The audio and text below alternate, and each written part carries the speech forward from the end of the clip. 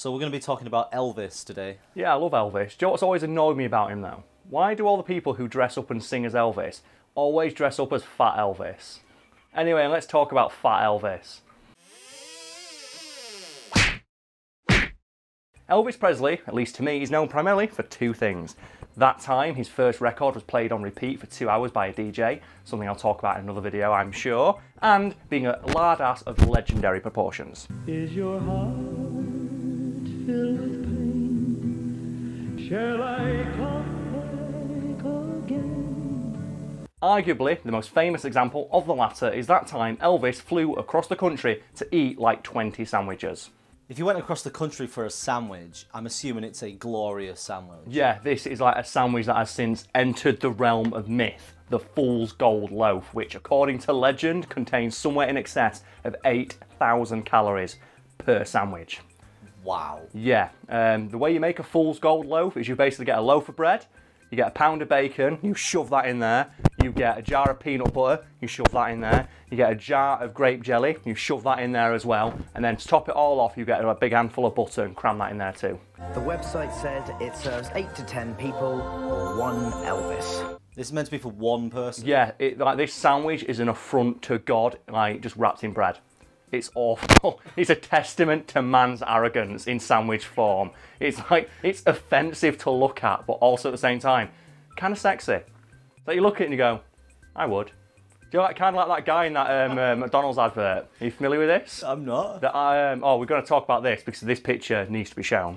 People might not know. Like, do you know one of my favourite things is big companies using modern day slang, but not really understanding what it means. And the best example of that was a couple of years ago when McDonald's heard that the new thing the kids were saying is "I'd hit that." And they didn't know what "I'd hit that" meant, but they put it into an ad anyway. And this is true because you'll be able to find the picture. They put a guy looking over like this, and underneath it said "I'd hit that" in a banner ad. So everyone's like, why does that guy want to fuck that burger? Like, this guy, you can bring up the picture and zoom in on his face. He is giving that burger the fuck eyes. And like McDonald's immediately removed the ads offline, but you can't, once it's been online once, it's there forever. So it will exist and it will live on in infamy. And I'm mentioning it now because I love the idea of some marketing executive man putting that in front of a McDonald's like bigwig and going, yeah, that'll get the kids. It's just some guy getting a burger the fuck eyes going, I'd hit that. It's like, yeah. This feels so good. I'm worried I'm gonna get this burger pregnant. That's why, like, for a while, one of my favourite Twitter profiles to follow was companies using Bay. Because it was just like, for a while, every company on Twitter tried to use Bay to sell their shit. I love when companies try and use Twitter and they just utterly fail. And it's even more hilarious now that Wendy's just dunks on them. Because that's all that really happens with most companies on Twitter now, just Wendy's dunks on them. Like when McDonald's tweeted out for Black Friday and they didn't put the link, it just said like, Black Friday deal, insert ad copy or something here, and Wendy's just like shot back. Within seconds, when the tweets were as broken as the ice cream machine. So we've gone way off topic. Elvis and his sandwich. Oh yeah, this Fool's Gold Loaf. Legend has it was invented in the 1970s by a then teenager called Nick, this name I can't pronounce. And it became a legendary food stuff in the Denver area, with countless teenagers trying to tackle it over the years. Eventually, news of this ginormous, world-destroying sandwich reached Elvis while he was having a conversation with 2 Denver policemen in his Graceland mansion. And Elvis, being Elvis, heard about this giant 8,000 calorie sandwich that drunk people tried to eat and just almost die in orgasmic bliss, and just went, yeah, sounds good. Let's go get one right now.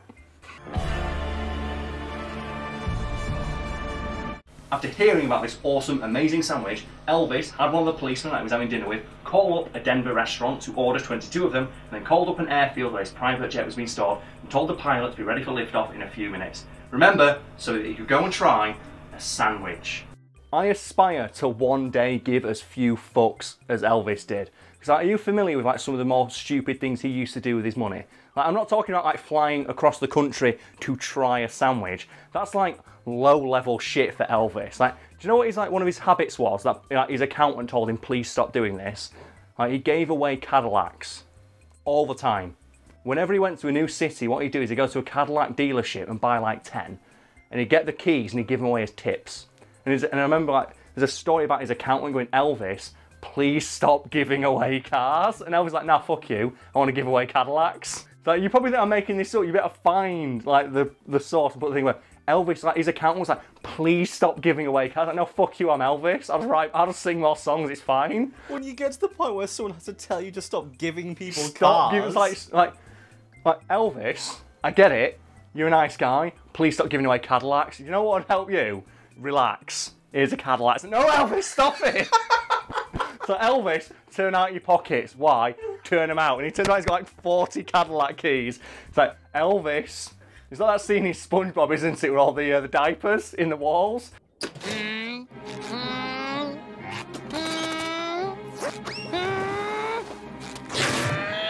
Elvis, are there any more Cadillacs in this house? And he looks under the bed, and the bed is just like a quilt over a Cadillac. So Karl, let's get back to the sandwiches. Oh yeah, the sandwiches are so sorry about that. Elvis is just so damn interesting to talk about. He's such a cool dude. Anyway, literally an hour after Elvis had heard about this legendary Fool's Gold sandwich from his Denver policeman guests, they were all sat in an airfield in an airport hangar next to Elvis's private jet, waiting for their sandwiches, which were hand-delivered by the owner of the restaurant they called up. And Elvis, obviously being Elvis and being the nice guy that he was, obviously asked the guy who owned the restaurant, would you like to eat some of these sandwiches with us? And obviously, you don't turn down the opportunity to eat a giant sandwich with Elvis. So the guy went, of course I'll like knock back a couple of these sandwiches with Elvis. Let's fucking go. And obviously the pilots, they were just sat there, you know, at the window, just like, pouring on them. And Elvis, being Elvis, of course said, hey pilots, do you want to eat some sandwiches with Elvis? And they were like, fuck yeah, I do. So they all sat down in a big group and ate sandwiches for about 2 hours.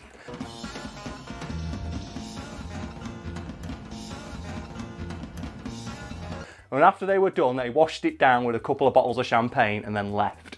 Obviously not the pilots, I'm guessing, but they all washed it down with a couple of bottles of champagne and left. In grand total, Elvis was there for about 3 hours, during which time him and his guests consumed about 80 days worth of calories. It's like, holy shit. At that point, you can't even say Elvis was addicted to food. He just had a commitment to it. So Karl, have you got any more cool stories about Elvis? I do, but unfortunately they're going to have to wait for another day because I have to now be a nice big brother and say hi to my sister who watches these videos and mysteriously, when we got 100,000 subscribers, started being a fan. So hi Jamie, I hope you're having a nice day. Here's your shout out. And you can tell all your friends that you're really my brother, because apparently they don't believe her. They don't believe like her when she says, oh, my brother's got like, oh, he's on YouTube, he's really popular. And she brought it up and like on a phone or whatever, and her friends like, no, you don't know him. That's not your brother. Has she not got pictures of her with you? No, she doesn't, because she hates taking photos. So there you go. And my favourite thing about it is, obviously, as a big brother, it's my duty to, like, you know, make fun of her. She is obsessed with, obviously, like, all kids her age are with YouTube, and she gets obsessed with particular YouTubers, and I don't know who the fuck any of these guys are. I'm way too old for any of that shit, but all I know is she prints off their pictures and puts them on her wall, on her door, and all I see is like, oh wow, it's just a haircut. I just look at it, it's like, that's a fucking haircut right there, isn't it? It's like, what a lid that guy's got. Pink on top, wow. That looks good, mate. You look so unique with that haircut. And I just remember going, oh, Jamie used this, and I don't like him anymore, he's rubbish. Why is his picture still here then? No reason. I don't know who it is. It's like, apparently it's a pair of guys who play pranks on each other. Does that ring a bell? Some dipshits who like get naked in all the videos or something. No, like not Ben anyway. Something or other. I don't know. People in the comments are going to be screaming at me right now. But no, it's like some chuckle fuck like that, I think. And he does prank videos, and she like is obsessed with them. And whenever she's watching them, I just like peek my head out the door and go. And I see her like, you know, trying to like surreptitiously take photos with her phone for a phone background. It's like, oh Jamie, I see you, what are you doing? I see you in there. I see you like crushing on that boy on YouTube. Like, I don't have a crush on him. It's not. And I think I remember as well, one of them, I tweeted at him. Because I've got a couple of thousand followers, so obviously it shows up more prominently. So I tweeted at them and said, oh yeah, my sister's got a crush on you. And they liked the tweet, and I showed my sister that, and she fucking died. She got so angry, she didn't talk to me for an entire day. I don't remember who it was now. It was going to really piss me off. Some dude called Ben or some shit like that. Yeah. But I just like tweeted at him and he liked the tweet saying like, oh, my sister's got a big crush on you. He was like, I don't have a crush on him. Karl, delete that. Did he see it? I went, yeah, he did see it, Jamie. He liked it. She said, no, he better not have. He better not. So yeah, Jamie, have a good... Hope you enjoyed this shout out. Never ask me for anything again.